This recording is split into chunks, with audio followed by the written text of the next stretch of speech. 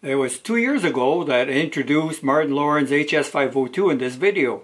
And these things went like hotcakes. Like, Martin is a one-man operation out there in Shanghai, and he had a heck of a time to keep up. Now, 2 years is a fairly long time, and a lot has gone on in the HS Serie oscilloscope world since then. The latest iteration is the Hs512 Max, and I happen to have one.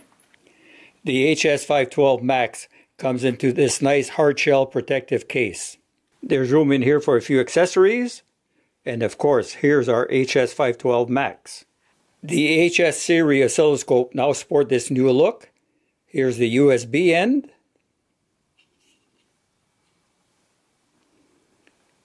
Here's the BNC end. And note this plus or 80 volt max, that's actually a working range. Now that 80 volt is a working input, and it's divided into 12 ranges. From the 80 volts all the way down to 100 millivolt. And the name of the game is always to select an input range that will suffice for the capture that you're looking for, so that you're going to get the very best resolution and you're going to get the lowest possible noise. So 80 volt allows us to work on automotive, which is 12 to 14 volt. On heavy equipment, which would be like a 24 volt system. On solar, which would be 48 volt typically. And 80 volt is actually enough to be able to back probe a fuel injector and have the induction spike and still be okay without an attenuator. 80 volts can handle that. So the engine bay, there's a lot of EMI in there, right? Not all ignition systems are created equal. Some have more EMI than others, but it's a hostile environment for delicate electronics such as oscilloscope. The Hs512 Max has had the circuitry is hardened so that it can better cope and not disconnect in that environment. But what the HS Serie oscilloscopes are really known for is their low noise characteristics. And the Hs512 Max does not disappoint in that regard. I've got this really neat demonstration that I've got lined up for you. Check this out. I've got the FY6900 set on a 1 kHz sine wave. The amplitude is set at a mere 10 millivolts. To be able to capture this properly, you need an oscilloscope where the underlying noise of the scope is not measured in millivolts, but in microvolts. And the Hs512 Max has noise levels in its lowest input range that fall into the microvolt range. And here's our sine wave, 10 millivolts peak to peak. Truly amazing. 1 millivolt per division. You don't see that very often. Put auto measurements on. Very cool. Histogram.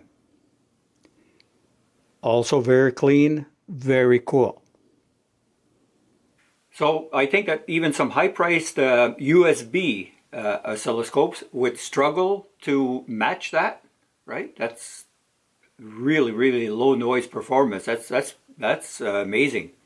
So if you own a high-priced oscilloscope, USB oscilloscope, and you want to try this out, and leave a comment and see how you made out. And then I'm going to up the ante. You see up there? A 2 millivolt sine wave. It's crazy stuff. I'll leave a link to Martin Loren's store in the description. And at the time of this video, there are 2 HS Serie oscilloscopes offered. This HS502 2024 edition. Okay, so a little cosmetic change, a little bit of tweaking on the circuit, but it's still basically the same 16 volt input in 5 ranges that it was originally. If your work falls in that input range, you can get in the game at a very, very low cost.